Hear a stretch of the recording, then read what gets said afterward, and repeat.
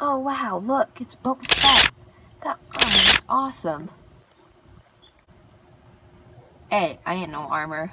Hey guys, sorry for that cringy intro, but this is a review of Boba Fett from the LEGO Star Wars Desert Skiff set 9496. At least I think that's right. I hope so.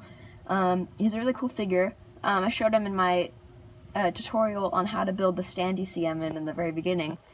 But let's get right into the video. Okay, this is a really good figure actually. He has leg printing, pretty good toe printing. Let me zoom in and show you there. He has his little toe studs, some pockets so you can see, and even on his little cross section you can see some metallic printing. He has the Wookiee hair that he's collected, his symbols and everything. A really good figure. You can see his helmet, he has the dings and everything. Pretty good figure for being how cheap this set was when it came out. But if we take a look at his head, this is what he looks like. Okay, so on his head he has a pretty gruff expression.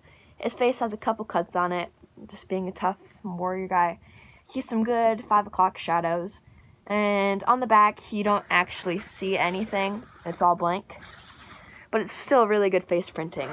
One of the best for a cheap figure. So if we move on to the back here, you can see his jetpack.